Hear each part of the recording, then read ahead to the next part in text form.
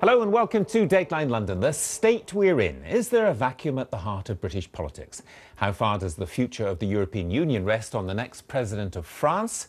And the fight against the group calling itself Islamic State. Who will actually be doing the fighting? My guests today are Agnès Poirier, who is UK editor of France's Marianne, Stryker Maguire of Bloomberg Markets, Mina Al-Oraibi, who's an Arab affairs commentator, and Ned Tempko, the author and journalist. Very good to see you.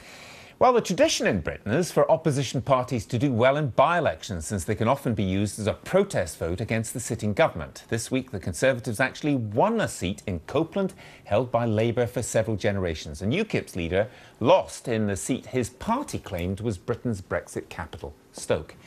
As we move towards Brexit, we clearly have a government. Do we have anything which looks like an opposition?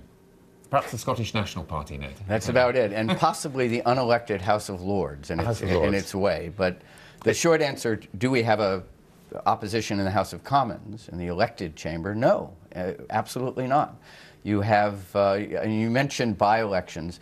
Opposition parties actually have to work really hard to lose a by-election against a sitting government. And the last time, it happened once in the early 1980s, but that was a special circumstance because Labour was splitting at the time. The last time it went so far to the left that it became kind of serially unelectable.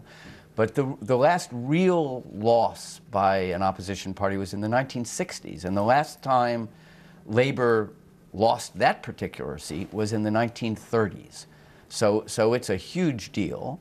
And it's hard to see how Corbyn, Jeremy Corbyn, the Labour Party leader, can recover not so much just from the by-election, but from the fact that clearly the opinion polls, the by-elections, everything shows that a critical mass of even Labour voters don't see him as prime ministerial. And that's difficult to... But yet the reaction has been, you know, we're sorry we lost in the seat, but it could have been worse, and steady as you go, it's all fine. Yeah. Well, what's interesting is, you know, you ask if the government has an opposition. Labour has its own opposition. I mean, the reason we had these by-elections is because you had two frontbenchers resigning and then calling a by-election. So it's quite interesting because we're seeing this very serious opposition to Corbyn, and yet there is real denial amongst those who support him and say, no, he can carry on. What's also interesting is, of course, we have now the Lib Dems and UKIP vying for who is the third party here. And still, third parties in the UK don't impact the big picture politics. But we're seeing this competition between those two who get a smaller size of the electorate, but they're the ones who are clearly defined. We know what UKIP stands for. We know what the Liberal Democrats stand for. And interestingly, both are very much focused on Brexit and the EU. One and completely immigrants. For it and one completely against it. Absolutely. And very clear in both cases. Absolutely. Whereas for the Conservatives and Labour, and this is why it was so interesting to see the by-election that the Conservatives were able to win in a constituency that has been Labour for 80-odd years, because people felt like, oh, this MP could actually look out for us in an area that ordinarily would think Labour looks out for them. So what is the defining features of both parties is hard to see at the moment. You know, on the UKIP and the Lib Dems, obviously ideologically completely opposed to one another, but there's also another difference is with the Lib Dems are gaining support. Certainly, you just anecdotally you hear it a lot largely because of what's going on in Labour. UKIP is in very serious trouble. I mean, really serious trouble. Well, their leader, Paul Nuttall, fought what was a pretty disastrous campaign in a seat that he clearly thought he should win. And party workers thought they should win because they put in a lot of effort. But the campaign was shambolic.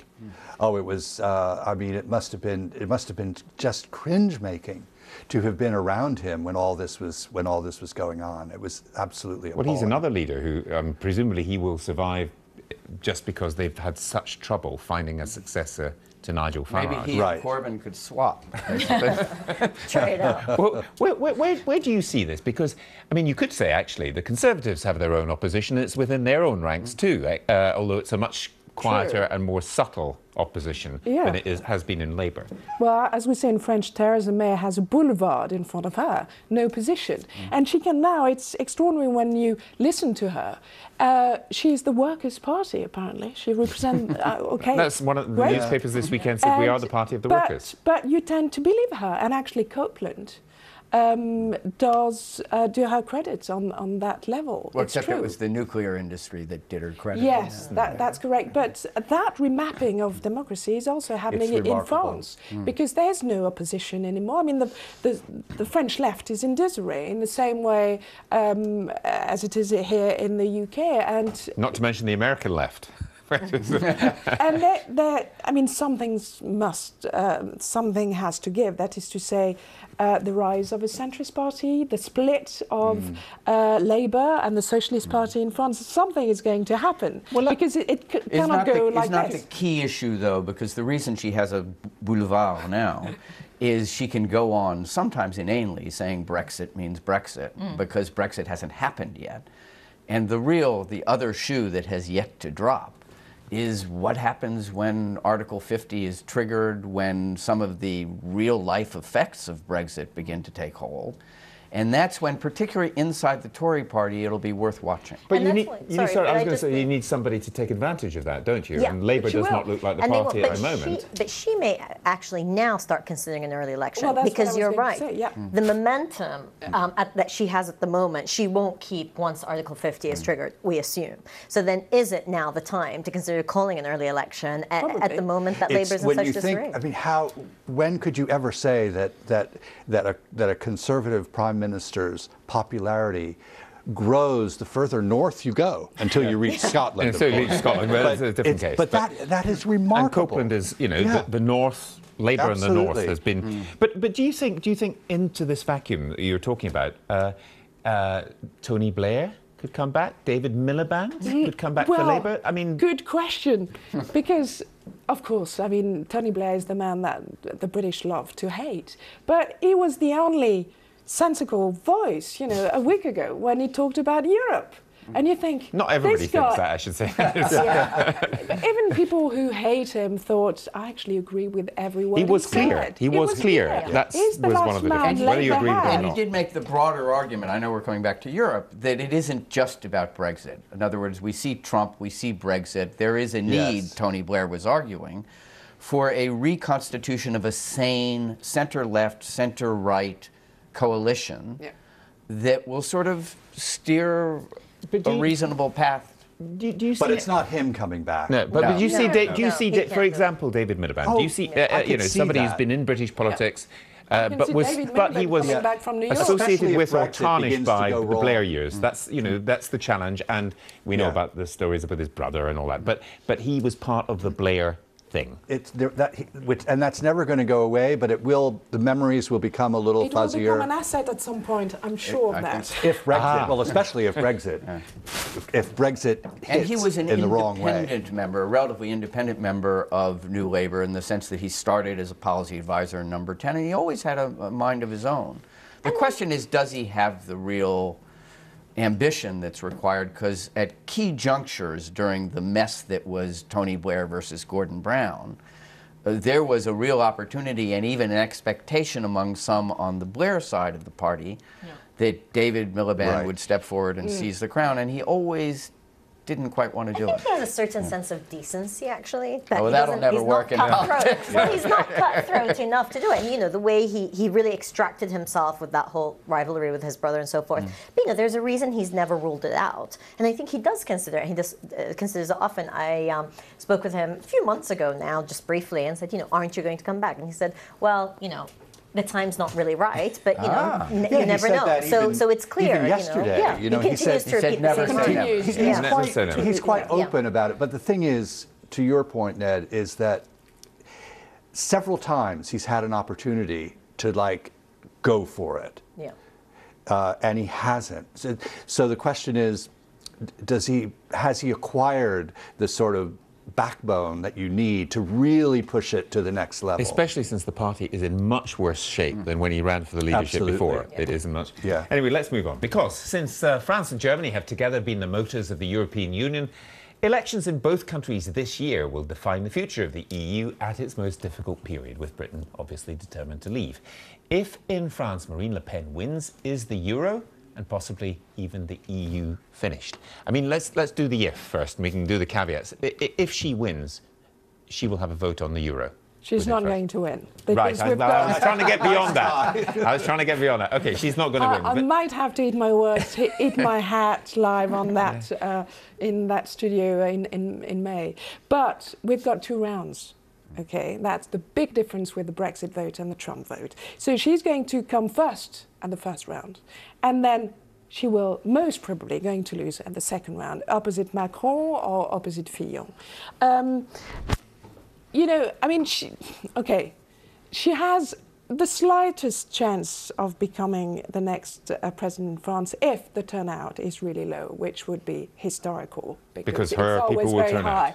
If it's Fillon against Le Pen, Fillon being so damaged and, you know, just very recently, and a judicial inquiry is being opened, and people don't bother to go and vote, she has some chances to be. I wonder whether I know we're not allowed to mention, what's his name? Yes. The President of the United States, I think is on your mind.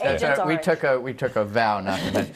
But I wonder whether the you-know-who effect will galvanize French voters to realize, you know, do we want that or the equivalent, and whether turnout will in fact be larger. But can I suggest she's had quite a good week, hasn't she? Yeah. I mean, you know, this headscarf business with the Grand Mufti, you couldn't, appealing to the kind of electorate she wishes to appeal to, she couldn't have asked for something better in secular France. Yes, that's correct. But she also has, it's incredible because she has also a lot of financial scandals at her door, and with exactly the same allegations, you know, from Brussels, the way she uses her budget to actually hire people, and it's been quite dodgy, and Brussels is launching inquiries against her. What do you make of that? And she did, I mean, in terms of her electorate, she did a very clever job this week, did she not, in refusing to wear a headscarf? Absolutely. And, you know, you feel sorry for the Lebanese because whoever is president of France, they need to work with. So they had to receive her, although it was very, very complicated for most of the Lebanese political factions. But my point is also to think that regardless of what happens in the elections, you know, there's almost this sense that if Le Pen doesn't win in France, then the EU is safe. EU has huge problems. Even if she doesn't get elected, which hopefully she won't be, and I'm banking on your analysis, the EU is not going to be able to pull out from this. We still have the Greek crisis, economic crisis that people keep wanting to forget about. We have real troubles in Italy. We don't know what's going to happen with a lot of the issues against immigration, because one of the things that's happening, and then Germany, and then we come to Germany. Although, of course, the election of the new president gave many people some hope, actually, of the sort of stature, having Steinmeier come in as president, and the stature of the Germans at the moment is looking good, but we'll have to wait and see. So I think one of the things is, how are the leaders of Europe actually working together to face off what Brexit will mean for the Union when they're also busy with their own domestic elections? Well, and I think that's the big problem. There's yet another layer, too, also because you now have the external factors of what's happening in the United States and what's happening in Russia, which are really causing the EU, that old spirit that created the EU in the first place. You know, we better be in this together. Yeah. It's really hard to imagine the EU falling apart. It's not hard to imagine the euro falling apart, is it? Well, exactly. So to go back to your question, sorry. So let's imagine Le Pen is becoming France's next president. You promise. She's but it's a if. She is very astute because she's not going to hold a referendum about belonging to the European Union, because the French feel too much European to actually vote to go for that. But what she will do is a referendum on the euro. And she's likely to win it. Because it's very unpopular in France. It is unpopular, or unpopular enough to actually tilt it to 51%. Do you know if there were referendums? And that would be the end. If there were referendums on the euro in a number of euro countries, Greece being an obvious possible example, Germany even, who knows? Yeah. I mean, but they're really false. It's a kind of false referendum. It's a sort of Brexit referendum in the sense that if you have widespread discontent, if in fact people can think they can blame economic malaise on the euro and that's going to fix it, then of course they're going to vote against it. But in fact, that's not going to fix it. Of course Well, not. then Yeah. you have to actually have politicians that are brave enough to say that. Yeah. And that's very rare at the moment. Yeah. Where do you think this leaves Britain? Because you could say that in voting for Brexit, the British have decided that they will, at some point, whatever the difficulties ahead, leave a union which is failing and which many of the people, the ordinary citizens, know is failing, even in countries that have been very strongly in favour of the EU. Well, it's such a complicated question because to the extent the EU does fail, and I agree with Stryker, I think one of the ironies is there are now forces that are bringing it in many ways closer together again. One of the reasons will be Brexit. In other words, this big building block that is British membership, they're just going to yank out. And that's an obvious challenge to the EU as an organization. So in a way, it's a kind of self-fulfilling prophecy. The irony that I still can't get over is that even though the Remain campaign was lousy at getting this point across, Britain, of all the EU member states, had a charmed existence. It wasn't a member of the euro. It opted out of everything it didn't like. It had a very beneficial trading relationship with this bloc. And I know it's no, real, encouragement to those who think Brexit is a mistake. But it's easy to see a scenario where both sides suffer equally from what happens next.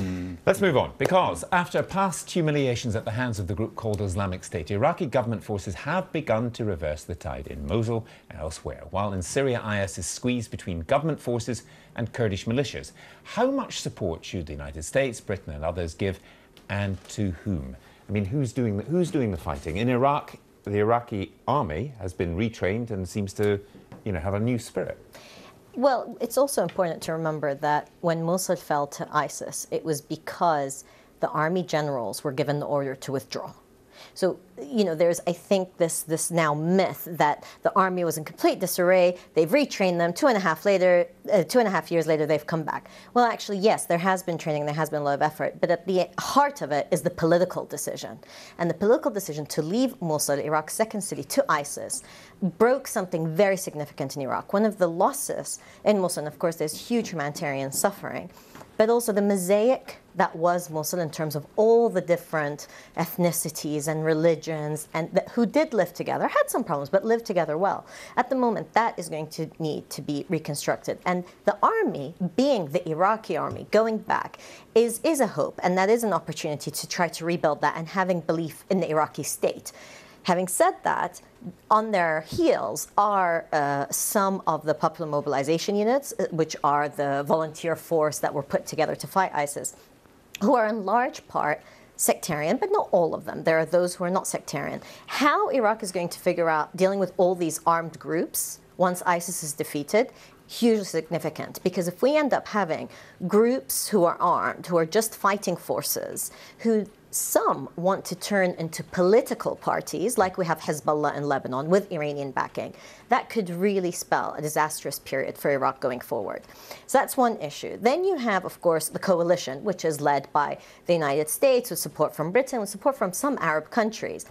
That's significant because then we have to say ideologically fighting ISIS. However, you have Iran on the other hand saying, oh, we're part of this coalition, whereas in reality, they're supporting some of the most sectarian elements that lead to this complication. I know it's a lot of issues to be raised in just 10 minutes, but I think the point I'm trying to make is that let's not take it so clear as it's ISIS is bad, everybody else is good, we defeat ISIS, it's all rosy. And unfortunately, there are those in power in Washington and other places who think that it could be pushed off that much. However, the military elements that are part of the Trump administration are well aware of this. And if there is any including the new voice national of reason, security advisor, who's very smart. Very smart and know Iraq inherently well. So that's something to see. Syria is a whole different ballgame. The fact that Iraq, for the first time ever, has used its air force to strike inside of Syria is a huge development. Baghdad, Moscow, Tehran, Damascus together came and agreed on that strike. The complications. I agree with her. I know, but I know you do. I'll get you to explain the middle bit in a minute. No, but the point for those of us outside is, however it's dressed up by some political leaders on different sides of the Atlantic, there are no good guys and bad guys who are absolutely definitive and well, backing in this particular lot in is Syria, easy. what we're seeing now is you now have Al-Qaeda related groups pushing out some of the so-called moderate opposition. And I will make one prediction here. I mean, the person we can't talk about, him, yesterday, President Trump, I think, said that the American military was going to obliterate ISIS. I do predict that he will claim to have obliterated ISIS, but it's no easier than it was 6 months ago. In some ways, it's more complicated because it requires an engagement that he's very leery of. And luckily, as you say, people like the new National Security Advisor not only has knowledge of the Middle East, has a kind of nuanced knowledge of the Middle East. So it's interesting that he, unlike Trump, says, don't refer to Islamic terrorism. You know, separate those because we need this a is strategy. not Islam. This is not Islam. It was a very interesting point. But, you know, the Kurds are doing a lot of fighting. So give guns to the Kurds. Hold on a minute. But Turkey, a NATO ally, doesn't like this. So the position is incredibly complicated, as Mina explained. Well, it is. And also, I mean, it's all wonderful to hear about ISIS or Daesh losing battles and losing ground. But you'll hear about them using drones and making a lot of casualties on the ground and in Mosul in some areas. But also, you know, at the same time, you know that they are going to concentrate their intelligence in spreading terror still in Europe. This is, you know, what they are very good at doing. And it doesn't take many, as we know in France, it doesn't take many people to be able to cause a great deal of damage. And some states in Europe, like Belgium, are extremely vulnerable to all the fighters that have dual nationality, for instance. And also, recently there were, you know, all those centres, and you have them in the UK, of de-radicalisation. Well, it's in France, the report said that it didn't work, you know. So I think the war is also in the head, in the minds. Yeah, so you can't declare victory on that. Exactly. The idea that anything could happen quickly is just out of the question. I mean, there's no short term. You just take Iraq. You had the Iran-Iraq war. You had the revolution, you had the Iran, but take Iraq, Iran-Iraq war, you had the first Gulf War, you had the invasion in 2003, now it's 2017. You know, this is not going to be solved overnight. And the first Iraq war, Gulf War, was in 1991. Exactly. Exactly. Well, So yeah, I mean, it's a generation. And you've got two generations that have been connected because for young people, I mean, there are 140,000 children inside of Mosul, and in Western Mosul, they are under siege. I mean, the idea that no food, no medical substances, nothing is coming in, unless they're given something to look forward to and they feel that the world actually looked out for them, what kind of impact is going to have on these people? Do you see a redrawing, though, of because of the risks from Iran as seen in Saudi Arabia and elsewhere, there is a new diplomacy going on, though, isn't there? There is. And it's very interesting new diplomacy. And actually, Donald Trump has reflected that in some ways because the position of Israel. Yeah, well, very significantly, the Saudi foreign minister has visited Baghdad.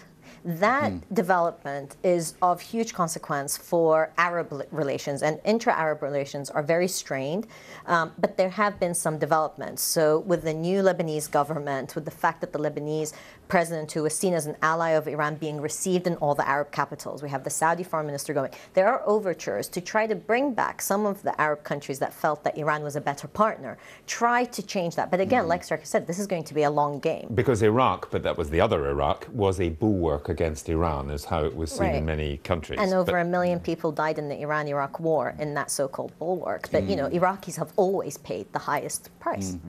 And as you rightly point out, Benjamin Netanyahu is a player in this game too. Well, he would like to be a player, and I think I think he overstates, as does Trump, the likelihood that any Arab coalition or any Saudi government is going to meaningfully invite Israel or the United States into this kind of grand coalition if there is no at least attempt at progress to rein in settlements, get some sort of political resolution of the Israeli-Palestinian issue, because that's still a toxic issue in the Arab world. Well, no Arab leader is going to abandon the Palestinians and do that publicly, are they? But I mean, that part of American diplomacy has got very interesting in this past week. You know, the comments of the National Security Advisor, the sophistication of those comments, I think, was very interesting, wasn't it?